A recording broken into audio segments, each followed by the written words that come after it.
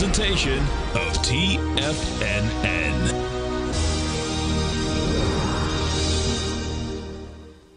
The Tom O'Brien Show is produced every business day. Tom takes your phone calls toll free at 1-877-927-6648. Internationally at 727-873-7618. Let's go to Andy in Boulder, Colorado. Hey, Andy, what's going on, brother? Not much, Tom. How you been? I'm great, man. Yourself? Pretty good. Hey, congratulations on the grandbaby. Yes, thank you. I know. Tommy just sent me a picture. I mean, it's gorgeous out right now. He just was taking him out for his first walk this morning. All right. He's growling and prowling already. Yeah, I bet. Now, Tom O'Brien. What's going on, everyone? This is Jacob filling in for Tom today. He'll be back Tuesday. I'll be with you Monday as well. Regarding the market, we have everything a little bit down. Meta's up a little bit. Nvidia's up a little bit. The banks obviously were far higher this morning. We'll take a look at that a little bit. One of the things that was interesting is at the open, the ES Mini really pop up quite a bit. Give me a second here. And then we just had a complete decrease in volume, or excuse me, decrease in value here. High volume on that bar down. It's been trying to get past that 4160 for the last bit of the day. So we'll see what happens. Light volume every time it's testing it. So we'll see if we get a little bit of a test again. Today we'll talk about the banks, which is huge. I want to talk about a little bit. Yesterday I wanted to speak some on the hydrogen fuel cells that Toyota had been kind of developing, and that broader market in general. And we have a bunch of pretty interesting stuff to show you. Boeing, this is big news today.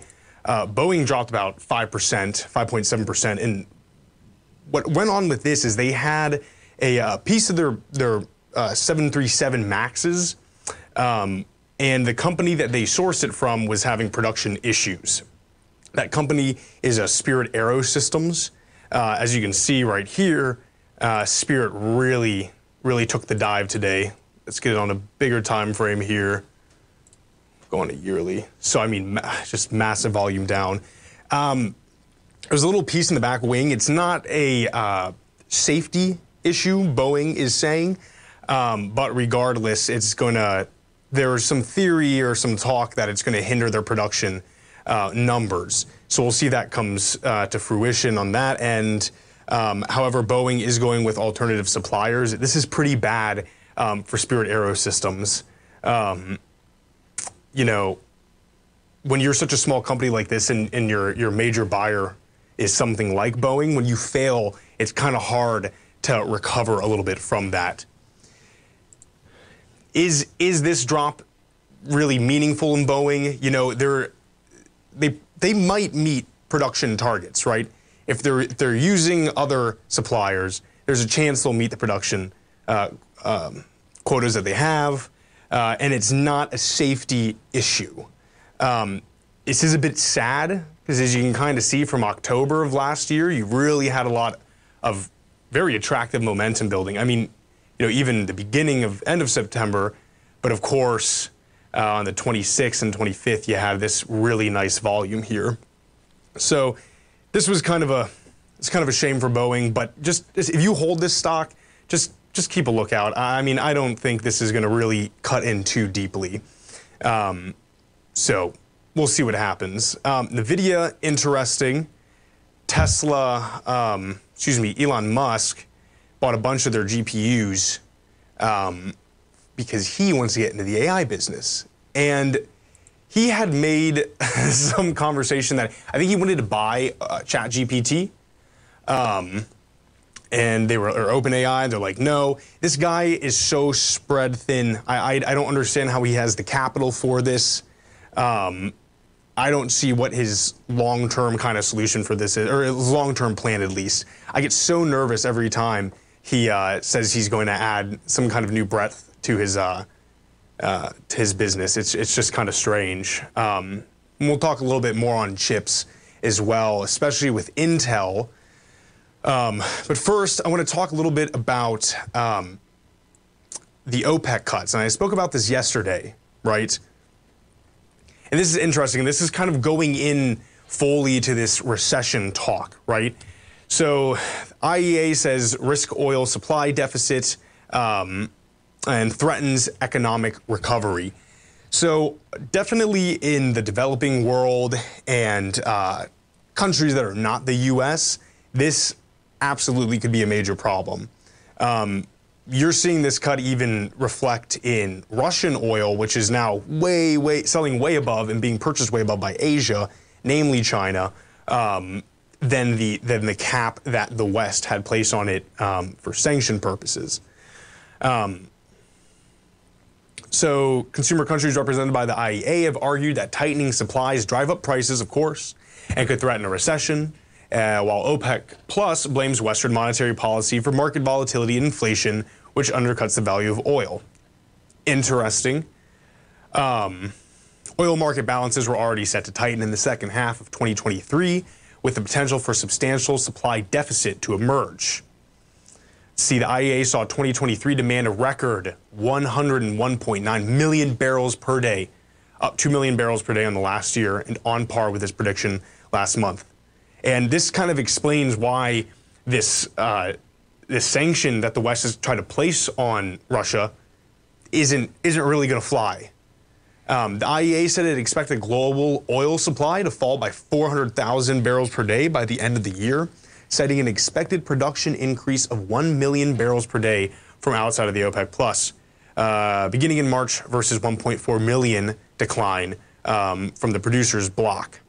So yesterday, what I was saying is I was looking at the CPI, and one of the major components that was pushing down the CPI was energy, right? And I was showing how there was a little bit of deployment from the strategic petroleum reserves done through March, and that all these kind of revelations with increasing prices and lowering, mainly lowering supply came in April. We're going to see a little bump in the United States. I think, though, what I wasn't looking at yesterday when I was saying that we might get a far higher CPI afterwards is, you know, one, obviously we're going to get the same amount that we were going to for the same price up until May. You have some major analysts saying, I mean, even the Fed, saying that there's probably going to be a recession. Recessions obviously drive down the price of oil because more people aren't moving around. There's not as in demand as it is when the economy is chugging along fine. Also in the same vein, you know, America has the, you know, we have the capacity to be the largest producer of oil if we aren't currently. I know it kind of flips sometimes, but you know, if anything really happens where it gets to a point where oil is getting way out of control, energy is getting way out of control, I do believe that something like increased production in the States will probably be a reality. With the recession, again, I do see that being kind of deflationary pressure on the price of oil if this 400,000 cut does make some kind of a splash. Folks, stay tuned. We'll be right back. If you have any questions, ask me in the den, ask me on YouTube. You can call us as well. You can email me at jacob@tfnn.com. We'll be right back.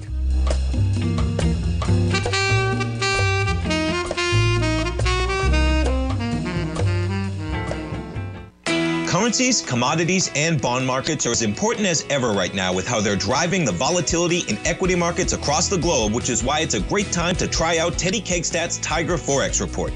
Teddy Cakestat breaks down the Forex markets every Monday using his 30-plus years of experience as a trading veteran of futures, Forex, stocks, and options. Teddy releases his weekly Tiger Forex Report every Monday morning with coverage of all the major currency pairs, including the dollar index, the euro dollar, pound dollar, dollar Swiss, dollar yen, as well as many more, and he also has weekly coverage of the crude oil market and the 30-year T-bonds, as they both influence Forex markets tremendously.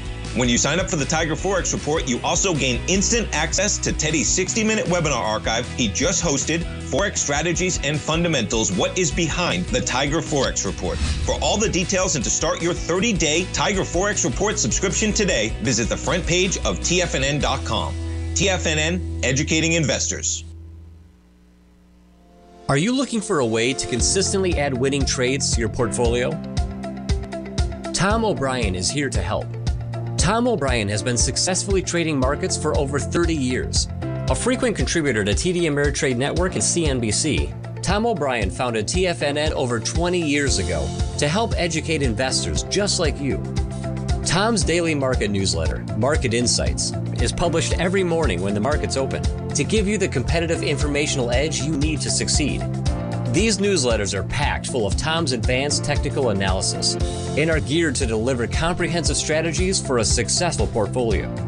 Get Tom O'Brien's newsletter, Market Insights, today and try all of our products and newsletters 30 days risk-free with our money-back guarantee at TFNN.com. TFNN, educating investors.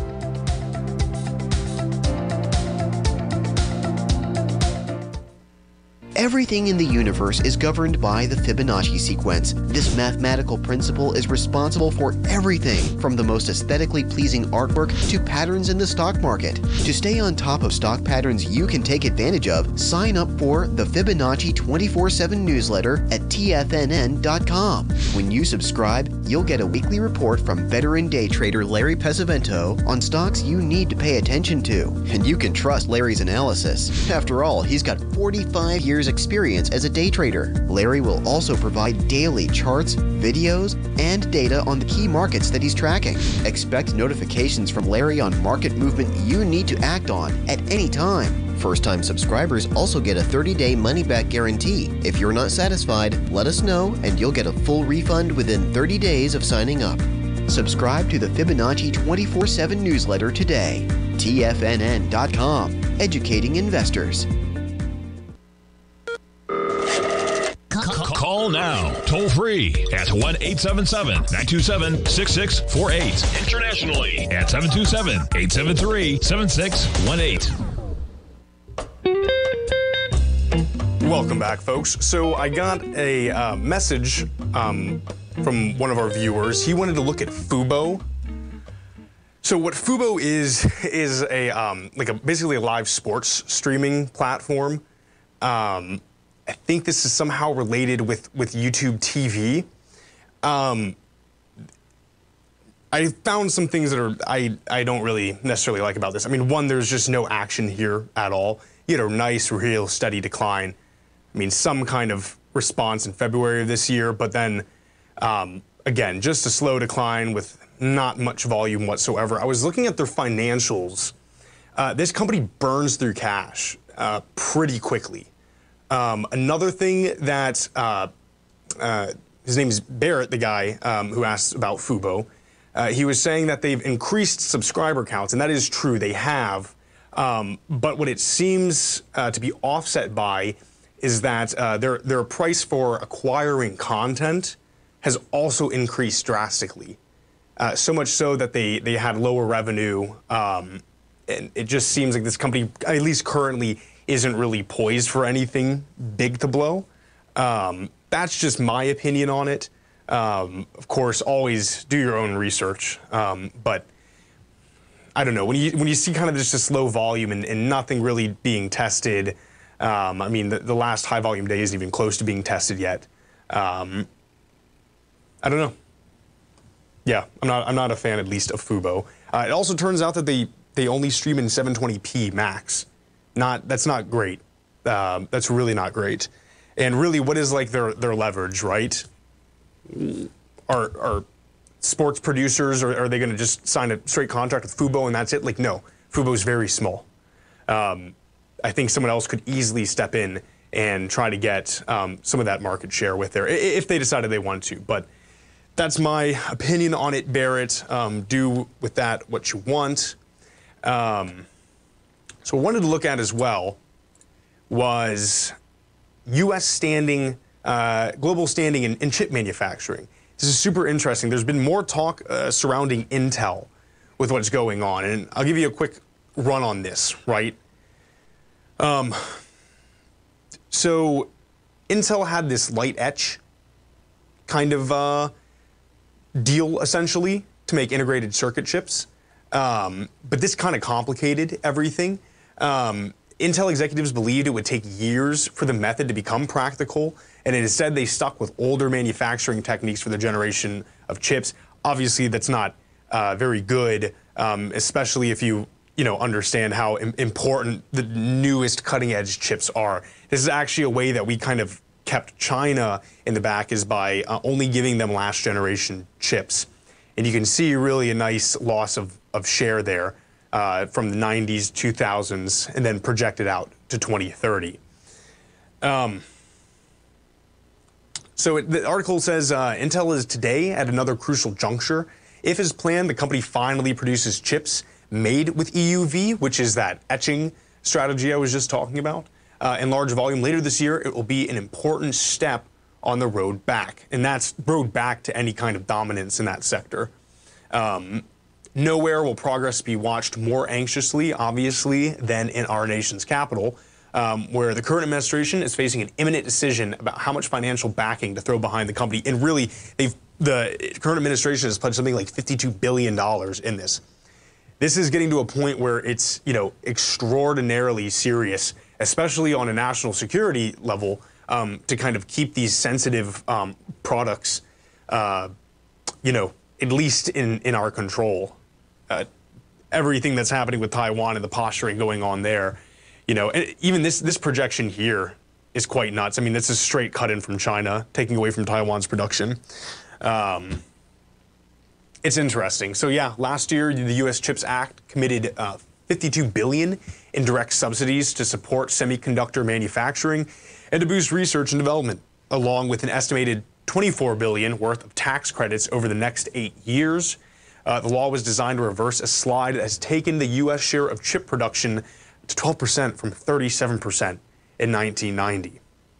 It's another interesting, I do think, like with situations we've had, like the pandemic, and then what we are seeing now with some of these countries at least talk about not using the U.S. dollar for trade, or, whatever. Just, you get this concept in economics called the Fisher effect. And, if you're a basically developing country or a poorer country, the more you trade with a wealthier country, obviously the wealthier you become, the more advanced you become. And that's, I think, kind of what we're seeing is what the end goal of that is on a macro scale, where now these countries that were, really developing with a capital D a few decades ago, are now powerful enough to where they can make deals within themselves. And it does challenge a little bit of the U.S. hegemon. But one of the things that was interesting to me was during COVID, an article came out that something like 90%, if not higher, of our pharmaceuticals were made outside of the country.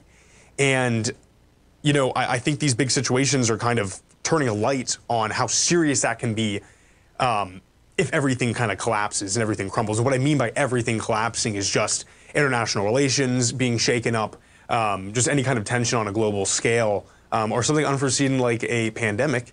That poses a major issue. And so seeing this manufacturing coming back to the States as almost it's a valid security risk. It's not just a political opinion anymore. It's now being seen as this is necessary for any kind of long-term survival, I would suppose. In AMD, every competitor for Intel has just basically smoked them for the past few years. Obviously, AMD is massive. They've smoked everyone. NVIDIA is second in this. TSMC kind of split off from that same area, and Intel just stays pretty standard in the mediocrity, at least in this realm. If they end up getting some nice capital injection from the government based on this, and that they can really get their stuff together on it, Intel could be poised to really make quite a run-up on it. So yeah. They also are getting into Germany as well. This was a good article from Financial Times. So Germany pushes Intel to spend more on the $17 billion chip plant. Officials will consider increasing subsidies for a landmark project if the U.S. chip maker commits to greater investment. The U.S. Semiconductor Group is due to receive 6.8 billion euros in subsidies from Berlin to build a mega fabrication plant in the eastern city of Magdeburg. People close to the company said Intel wanted subsidies to rise to at least $10 billion, citing higher energy and construction costs. German officials said they could increase the financial support, but only on the condition that the group invested more. However, any requirement for Intel to invest more could add financial pressure on the company at a critical time. And really, it is, I would like to see what the thought process is on Intel's part for doing something like that. Again, I'll pull up this chart for you. But if you see how they're doing compared to the competition, it seems strange that they're asking for more if they could, in theory, do it with the amount that they're being offered. Folks, when we go back, we'll continue a little bit more on this, not too much longer. I want to talk to you about something interesting with FINRA, and we're going to go into the banks as well. So, folks, we'll be right back.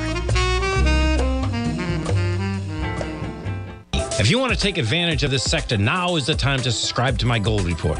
The Gold Report is a comprehensive look at the metals sector as well as the markets that move gold, which is the currency and bond markets. New subscribers get a 30-day money-back guarantee, so you have nothing to lose. Every Monday morning, I publish the Gold Report with coverage of gold, silver, bonds, the XAU, HUI, GDX, as well as more than 30 different mining equities. To see for yourself the types of profitable trades that are recommended within the Gold Report, sign up now by visiting TFNN.com. Don't miss out on the next great gold trade. Sign up today.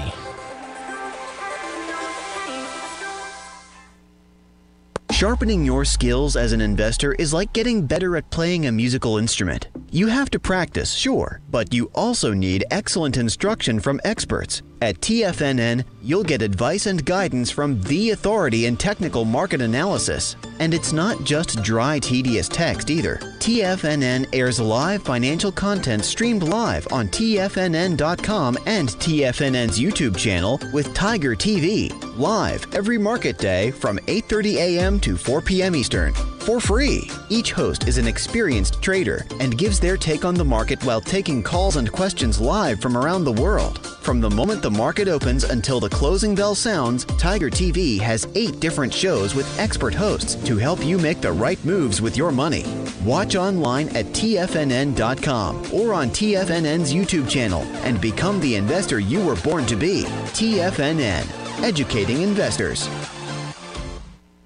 TFNN has just launched their new trading room, the Tiger's Den, hosted at Discord. TFNN has been educating traders for more than 20 years with live programming hosted by a variety of professional traders during market hours. And now they are expanding their reach with the Tiger's Den, available to all tigers and tigresses for just $1 for the year. There's no catch or added costs when you join our community of traders. In the Tiger's Den, you can look over the shoulders of Tom O'Brien and the other TFNN hosts while they analyze charts during their live Tiger TV programs, and join an interactive trading community with hundreds of members exchanging ideas. Interact with other tigers and tigresses as they share trading ideas, news analysis, and discuss the market action all trading day, even at night and on the weekends. The Tiger's Den at Discord is accessible on mobile or tablets as well, so it's always at your reach. To sign up today and become a part of this educational community of traders, just visit the front page of TFNN.com.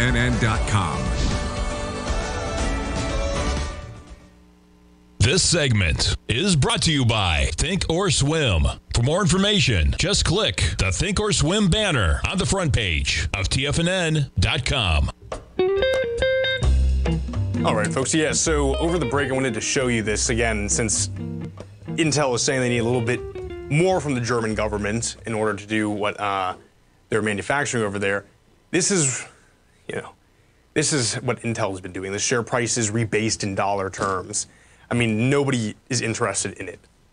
You have this massive, this absolute monster of AMD, even NVIDIA is kicking them, TSMC, kind of a similar, at least, movement, right? Like structure, but just way higher, just meat-wise.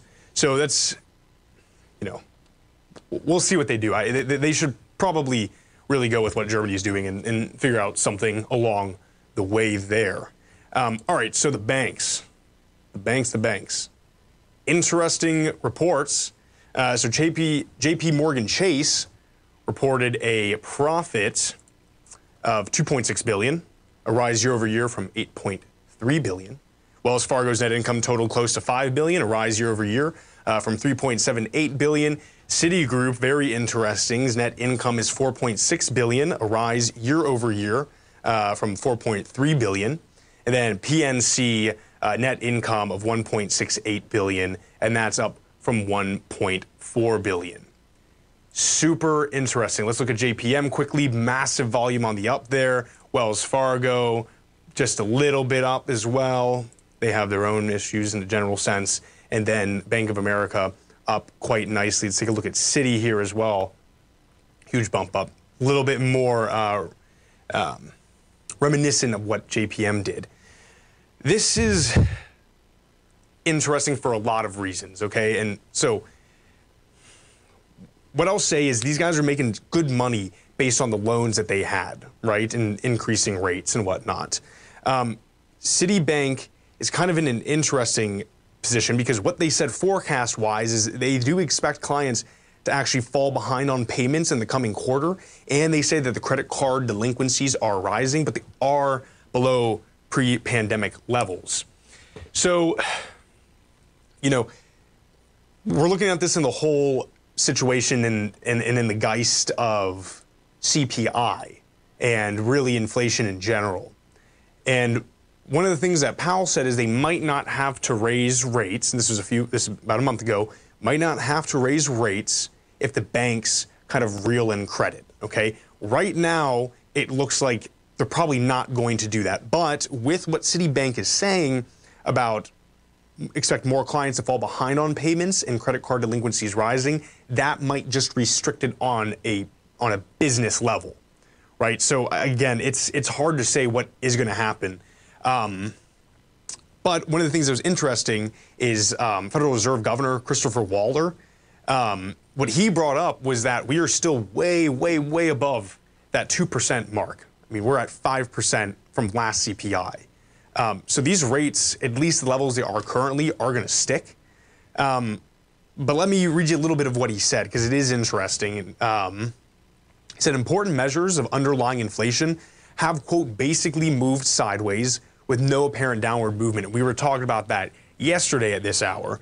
Waller said in remarks, economic output and employment are continuing to grow at a solid pace while inflation remains much too high. Then he said that investors should not expect rates to fall anytime soon. He goes, monetary policy will need to remain tight for a substantial period of time and longer than markets anticipate. You know, that's certainly a powerful statement, right?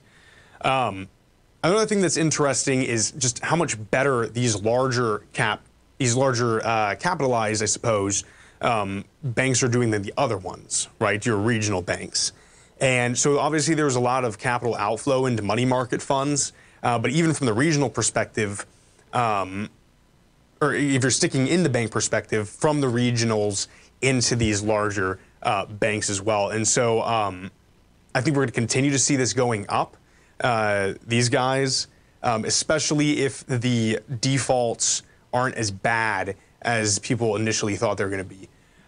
There is, I want to see this. This was interesting to me. So why move it in from the regionals to the larger? And it's not just because of the fear, or at least the fear is not just entirely unfounded. This was super interesting. This is the U.S. banks with the most uninsured deposits. And so this is a great little graph, and I want to look down here. Of course, you have the mother of all of them, Silicon Valley Bank, with 93.8% totally uninsured, totaling assets at $209 billion. Bank of New York Mellon, 92%. State Street Bank and Trust, 91. Signature was at 89. Citibank, 73. Interesting. First Republic, our guy here, at 67. I mean, this is nuts to look at. I had not realized that it was this many. There's a man, I forget what his name is. He has a Greek name, and he's a forward for an NBA team, but he has just tons of accounts with banks that are all right at $250,000. It's pretty interesting, right? Smart guy. In case anything happens, he'll always be backed on that. Won't lose any of his money. JP Morgan, you know, that's at just above 20 at 52% uninsured. So this is pretty nuts. And the Bank of America, our largest, big one, 46.1 here. So you can see there actually is a real risk, at least in an era where you just had like 2 major bank runs and the threats of other ones of, there's a major threat keeping your money in these kind of banks if they're uninsured like that. It's interesting. Let me see here. I want to talk a little bit more about Citibank because they were exceptionally interesting today. So this says the higher incomes on loans share rise. They're also their fixed income was far higher, and they've been getting more money to pad anything in the event that something really bad goes on, which is super interesting. Their net interest income rose 23% to $13.3 billion. And then this is the interesting part. Citi also set aside $241 million to cover potential loan losses. It's very good. And that's up from $138 million a year earlier, and that's according to the results reported Friday. Slowdown is likely to be mild, and we're prepared, the CFO says. They earned $1.86 per share in the first quarter, beating analysts' average estimates of 1.67, and they were up 2.8%. So, things are cooking regarding the bank stocks. If the delinquencies aren't as bad, and there's still some relative, credit card debt is increasing still. Who's to say that there actually is going to be a reeling in of the credit that's being currently deployed? I think would be a hard thing to say, and I do think you're going to actually see a heavier hand on the Fed if that is the case. Should be, just pretty strange. It's the return of the Mac, everyone. FTX is thinking about resuming their exchange. I don't know who on earth would ever want to be in this at all. Let's see here. Let's do a quick overview with it. An April 12th hearing in the United States, April 12th hearing in the United States Bankruptcy Court. Lawyers representing FTX said the crypto firm had recovered roughly $7.3 billion in liquid assets. A March filing from the debtors reported the 4 FTX company silos had roughly $4.8 billion in scheduled assets as of November 2022, with an investigation into it. Thinking about resuming sometime in the second quarter of 2024. I don't know about that. That's a pretty toxic name. I bring this up because the banks did something interesting also regarding crypto. Guys, stay tuned. We'll be right back.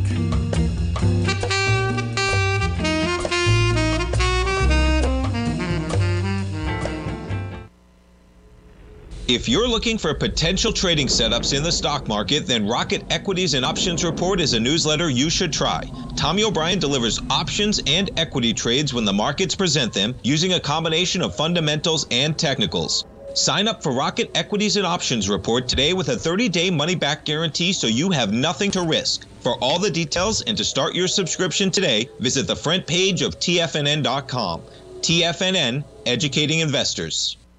You might think that if you want to be successful at trading in the stock market, you're going to need a crystal ball. After all, it's impossible to predict the future, right? Like any endeavor in life, before you decide it's impossible, get some advice from the experts. You might find that it's not so impossible after all. For daily market overviews that give you direction on the key indices, selective stocks, and commodities, subscribe to the Opening Call newsletter at TFNN.com. The Opening Call newsletter is written by Basil Chapman, creator of the trading methodology known as the Chapman Wave. The Chapman Wave up-down sequence gives you an edge in identifying price turns, finding the peaks and valleys in stock prices. Get the Opening Call newsletter by Basil Chapman in your inbox every day. First-time subscribers also get a 30-day money-back guarantee. If you're not satisfied, let us know, and you'll get a full refund within 30 days of signing up. TFNN.com, educating investors. Biotech is booming, but for how long? Whether you think the biotech bull has room to run or has run its course, trade LABU or LABD. Direction's daily S&P Biotech 3 times bull and bear ETFs. Visit directioninvestments.com/biotech today. An investor should consider the investment objectives, risks, charges, and expenses of the Direction shares carefully before investing. The prospectus and summary prospectus contain this and other information about Direction shares. To obtain a prospectus or summary prospectus, please contact Direction Shares at 866-476-7523. The prospectus or summary prospectus should be read carefully before investing. An investment in the funds is subject to risk, including the possible loss of principal. The funds are designed to be utilized only by sophisticated investors such as traders and active investors. Distributor Foreside Fund Services, LLC. TFNN has launched the Tiger's Den. Hosted at Discord, TFNN has been educating traders for more than 20 years with live programming hosted by a variety of professional traders during market hours. The Tiger's Den, available to all tigers and tigresses for just $1 for the year. There's no catch or added costs when you join our community of traders. Sign up today and become a part of this educational community of traders. Just visit the front page of TFNN.com. This program is brought to you by Vista Gold, traded on the NYSE American and TSX under the symbol VGZ. Tom O'Brien. All right, folks, we are back. Eddie Odom's on YouTube asked, why is the VIX down today? This week has been nuts. Yeah, the week has been nuts. I mean, you're right. There's just not a whole lot going on with it, and that is a little bit freaky, I would say. You know, with everything I was just saying, how you have a lot of conflicting kind of things going on right now in the market, and now you're getting some talk that there's going to be a recession, but you're getting such strong job and wages holding, and banks are so strong right now, at least the bigger ones. But then in the same vein, like what Tommy just brought up and what I was talking about yesterday, you have like 7 companies who are driving this market entirely. If we look at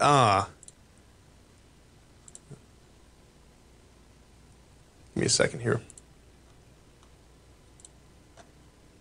Okay, I guess you did have a little bit more volume right now, like selling up in the ES Mini, but there's just, it doesn't seem like a whole lot's going on. And I don't know if they just don't know what necessarily to do or how to pose it. If there's low volume today, you know, on this close, it'll be interesting to see what happens, especially with the VIX being so low.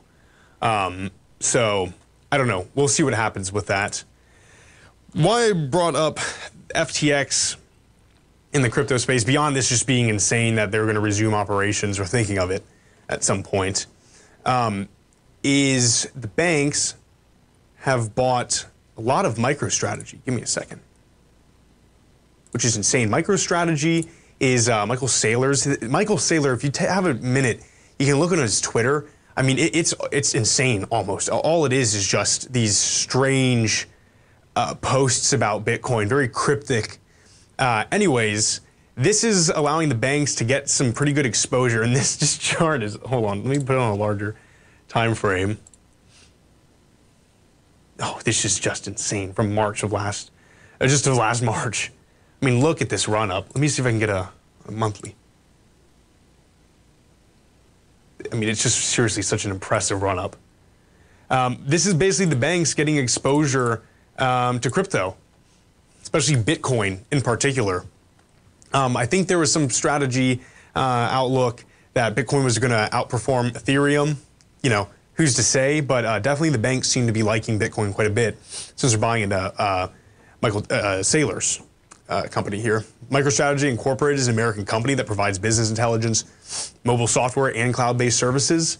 Again, this run-up is not on... It's on somewhat significant volume. I don't know. I would not be a buyer at this point whatsoever. I think this is a little bit strange looking. But it is interesting to know that this is how the banks are getting that exposure, especially with Bitcoin going up near like 31,000. Really, really impressive. And it blew when I pulled this chart up for the first time just earlier, because I had not looked at this chart yet. I laughed to myself because I mean, this is insane.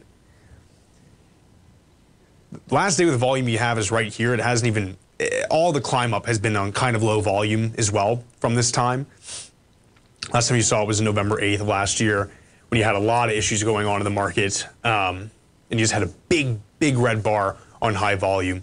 So I don't know, just because the banks are buying it and it's so, you know, I wouldn't necessarily be a buyer at this point, especially because it's so high off of March. I mean, what is this, January here? It's December. Take a look at like January 5th. I mean, look at that. I mean, 141, it's at almost 350 now, 335, up from 141 at the beginning of this year. That's a huge climb. Would not recommend buying at this moment. We'll see what happens with that. All right. Some shorter news. The cost to insure U.S. debt has been rising. This is pretty interesting. There's all the issues going on right now in Congress about raising the debt ceiling. And you had like a congressman today saying it's probably not that big of a deal if we just blow past it, which I don't know. You know, who honestly knows with that? But it is interesting to know that this is a real tangible effect in the sense that the cost to insure the U.S. debt has been rising. This is, you know, some of the wage depression we've been seeing. This was an interesting article from QZ. And this is for the lowest paid U.S. workers. This has fallen sharply. Wage growth for U.S. leisure and hospitality workers is slowing. In March, average hourly pay for those in production and non-supervisory roles grew 5.1% year over year, well below the record high of 17%. So they're still growing, but there's just a big deceleration in that growth. You know, is that really what is going to matter on inflation when we talk about wage suppression? Not sure, honestly. Those leisure and hospitality workers now make an average of $18.51 an hour, a 24% increase from $14.90. That's pretty stellar.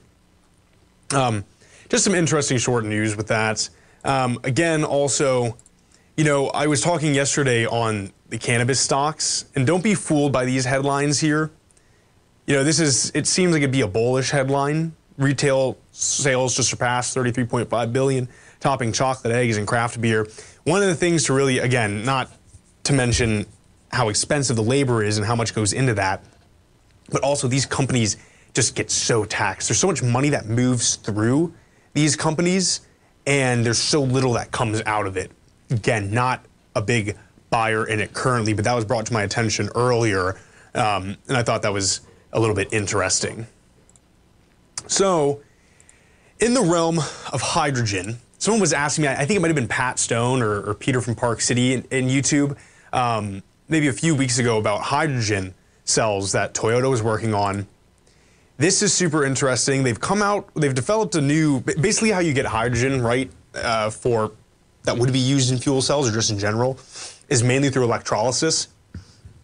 And that's going to be sending electrical currents through water, and you're going to rip apart your molecules, essentially. They found a more efficient way to do this, and it's using basically photovoltaic cells, and they're cooling these photovoltaic cells with the streams from the electrolysis. That's pretty interesting. So they're fueling the electrolysis from it, and it's then cooling what is fueling the electrolysis. Pretty interesting, but what was also brought to my attention in the same realm is this introduction of synthetic petroleum that Porsche has been doing. It's super cool. It's very energy dense. And having that in between from, you know, the fossil fuels that we use now into a world where EV is the dominant source of power for cars. I found this really interesting. And of course, it's a recipe from German scientists in the 1920s. Of course it is. It's called synth gas. And it's like a mix of methane and carbon dioxide. It makes a super dense, very energy, you know, there's a lot of potential energy in it. And so Porsche is going to start creating more and more of it. And it says the e-fuels can act like gasoline, allowing vehicle owners a more environmentally friendly way to drive. Doing this in Chile. E-fuels are a type of synthetic methanol produced by a complex process using water, hydrogen, and carbon dioxide. Excuse me, methanol, not methane. Companies say they enable the nearly CO2 neutral operation of gas-powered engines. Very interesting. Vehicles will still need to use oil to lubricate the engine. All right, not a super big deal, especially when you're talking about lower CO2 emissions. The Chilean plant was initially announced with Porsche in late 2020, but invests $24 million into development. Folks, stay tuned. We'll be right back. We'll talk a little bit more on that and some interesting developments in cancer research. Stay tuned.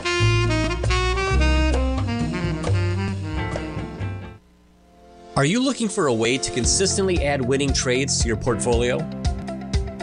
Tom O'Brien is here to help. Tom O'Brien has been successfully trading markets for over 30 years.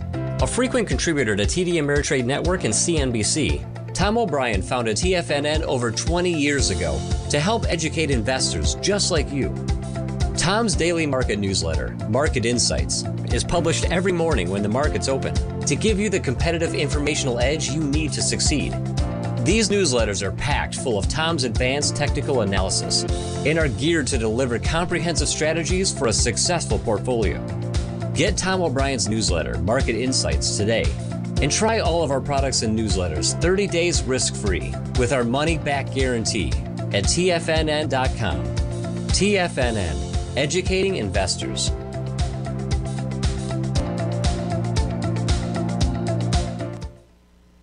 You might think that if you want to be successful at trading in the stock market, you're going to need a crystal ball. After all, it's impossible to predict the future, right? Like any endeavor in life, before you decide it's impossible, get some advice from the experts. You might find that it's not so impossible after all. For daily market overviews that give you direction on the key indices, selective stocks, and commodities, subscribe to the Opening Call newsletter at TFNN.com. The Opening Call newsletter is written by Basil Chapman, creator of the trading methodology known as the Chapman Wave. The Chapman Wave up-down sequence gives you an edge in identifying price turns, finding the peaks and valleys in stock prices. Get the Opening Call newsletter by Basil Chapman in your inbox every day. First-time subscribers also get a 30-day money-back guarantee. If you're not satisfied, let us know, and you'll get a full refund within 30 days of signing up. TFNN.com, educating investors. Everything in the universe is governed by the Fibonacci sequence. This mathematical principle is responsible for everything from the most aesthetically pleasing artwork to patterns in the stock market. To stay on top of stock patterns you can take advantage of, sign up for the Fibonacci 24/7 newsletter at TFNN.com. When you subscribe, you'll get a weekly report from veteran day trader Larry Pesavento on stocks you need to pay attention to. And you can trust Larry's analysis. After all, he's got 45 years experience as a day trader. Larry will also provide daily charts, videos, and data on the key markets that he's tracking. Expect notifications from Larry on market movement you need to act on at any time. First-time subscribers also get a 30-day money-back guarantee. If you're not satisfied, let us know and you'll get a full refund within 30 days of signing up. Subscribe to the Fibonacci 24/7 newsletter today. TFNN.com, educating investors. Don't forget, you can listen to TFNN live on your mobile device 24 hours per day. Go to TFNN.com, then hit Watch Tiger TV. That's TFNN.com, then hit Watch Tiger TV. All right, so this is some super cool news. This comes from some guys at Stanford. This is an MIT technology report. But this is using modified microbes to basically chew through cancer cells. They've done it in mice. They're about to do it in humans. The team started the investigation by choosing a microbe that is commonly found on human skin, and that is S. epidermidis. And it's thought to be a member of the human microbiome, and it doesn't typically cause disease, as the microbes the researchers used were originally collected from behind a human ear. The researchers modified these microbes by inserting a new gene into them. The gene code for a protein that sits on the surface of some cancer cells. Interesting. The idea is that if the immune system generates cells that recognize the microbe, these cells will also recognize tumors. The team then applied these, quote, designer bugs to mice by wiping them over the heads of the animals with a cotton bud. Another group of mice had the regular unmodified samples of bacteria smeared onto them. In both cases, the microbes quickly made a home for themselves on the mice's skin. That's a nice thing to think about, isn't it? Over the following days and weeks, these cancer cells grew into tumors, and the mice had been given the regular microbe, but the progression of the cancer was significantly slowed in mice that had been given the engineered microbe. You could see these huge tumors growing on the side of the mice that had been swabbed with normal bacteria, but you couldn't see anything in the mice that had been given the modified microbes. He points out that this particular type of cancer is notoriously aggressive and more difficult to treat in mice. So this is pretty awesome.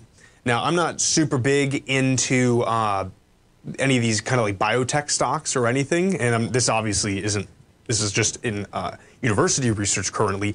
But what a big development. And if this does the same in humans, we could see some pretty interesting stuff.